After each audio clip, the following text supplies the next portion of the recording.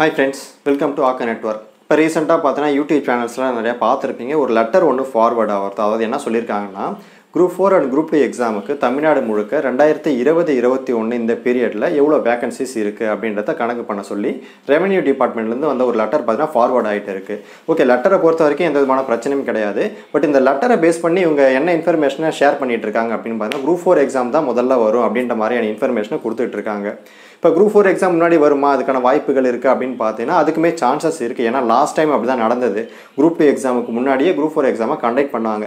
But அதே மாதிரி இப்பயும் நடக்கும் அப்படின்ற மாதிரி உறுதியாக நம்மளால் சொல்ல முடியாது. ஜஸ்ட் பார்த்தீங்கன்னா இந்த ஒரு லெட்டர் மட்டுமே பேஸ் பண்ணி Group 4 எக்ஸாம் தான் முதல்ல வரும் அப்படின்ற மாதிரிலாம் உறுதியாக சொல்ல முடியாது. ஸோ இந்த மாதிரி உறுதி இல்லாத ஒரு நியூஸை பேஸ் பண்ணி நீங்கள் உங்களுடைய ப்ரிப்பரேஷனை எதுவும் மாற்ற வேண்டாம். ஓகேங்களா?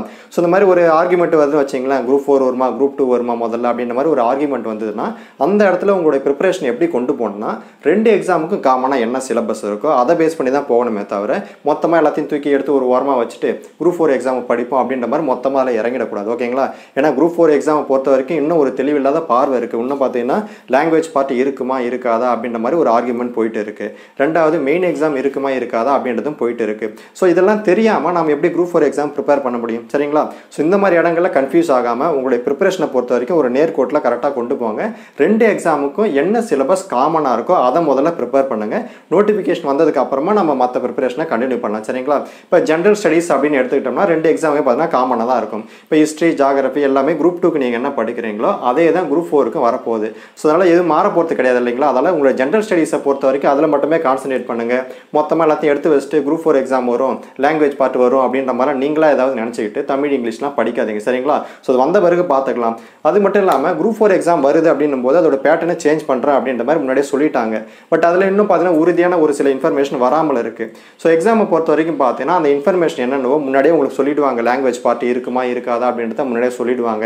அதே மாதிரி மெயின் எக்ஸாம் இருக்குமா இருக்காதா அப்படின்றத முன்னாடியே சொல்லிவிட்டு அதுக்கப்புறம் தான் நோட்டிஃபிகேஷன் வரும். ஓகேங்களா? அதுக்கப்புறம் தான் எக்ஸாமை கண்டக்ட் பண்ணுவாங்க.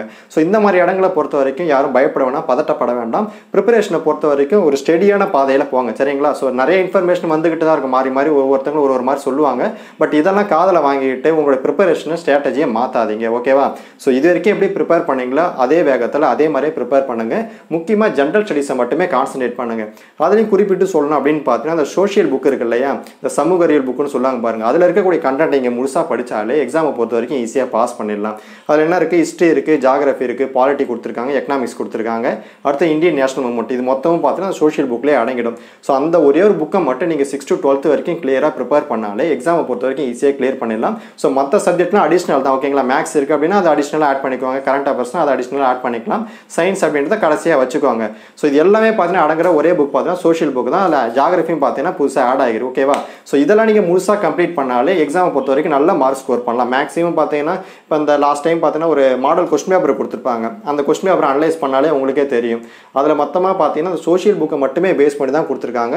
ஸோ இது வரைக்கும் உங்கள் ப்ரிப்பரேஷன் எப்படி கண்டினியூ பண்ணுறீங்கன்னா சோஷியல் புக்கில் என்ன இருக்கோ அதை மட்டுமே ஃபாலோ பண்ணுங்கள். புதுசாக உங்களுடைய ப்ரிப்பரேஷன் எதுவும் மாற்ற வேண்டாம். ஓகேங்களா?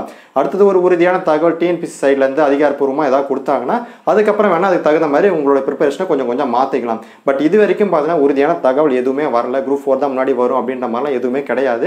ஸோ அதில் இது வரைக்கும் என்ன ப்ரிப்பேர் பண்ணிட்டுருங்களோ அதே பாதையில் போயிட்டு இருங்க. முக்கியமாக பார்த்தீங்கன்னா ஜென்ரல் ஸ்டடீஸில் கான்சன்ட்ரேட் பண்ணுங்கள். சரிங்களா? இப்போ உறுதியாக முதல்ல Group 4 தான் வரும் அப்படின்ற மாதிரி சொல்லிட்டாங்கன்னா ஓகே, அதுக்கு தகுந்த மாதிரி ரெடி ஆகிக்கலாம். ஏன்னா நம்ம டைமும் கொடுப்பாங்க அதுக்கு தகுந்த மாதிரி. ஓகேவா?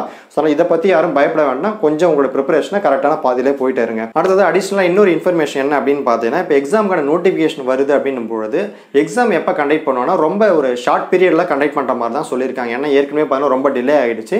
ஸோ ரொம்ப ஷார்ட்டான பீரியடில் எக்ஸாம் கண்டக்ட் பண்ணுற மாதிரியான ஒரு இன்ஃபர்மேஷனுமே இருக்குது. ஓகேங்களா? ஸோ அதுக்கு தகுந்த மாதிரி ரெடி ஆகிடுங்க. ஏன்னா எல்லாரும் என்ன நினச்சிட்டு இருக்காங்கன்னா எக்ஸாமுக்கான நோட்டிஃபிகேஷன் வரட்டும், டேட் வரட்டும், அதுக்கப்புறம் படிச்சுக்கலாம்னு நினச்சிட்டு இருக்காங்க. ஸோ இந்த டைமை பொறுத்த வரைக்கும் ரொம்ப ஷார்ட் பீரியடான டைம் கொடுக்க தான் வாய்ப்புகள் இருக்குது. ஸோ நோட்டிஃபிகேஷன்லாம் வரதுக்கு முன்னாடி அட்வான்ஸாக நீங்கள் எந்த அளவுக்கு ப்ரிப்பேர் பண்ணீங்களோ அதை பேஸ் பண்ணி தான் உங்களுடைய ரிசல்ட் இருக்கும். சரிங்களா? ஸோ தொடர்ந்து உங்களுடைய ப்ரிப்பரேஷனை கண்டினியூ பண்ணுங்கள். இந்த மாதிரி நியூஸ்லாம் கேட்டுட்டு எந்த காரணத்துக்காகவும் உங்களுடைய ப்ரிப்பரேஷனை ஸ்டாப் பண்ணாதீங்க. சரிங்களா?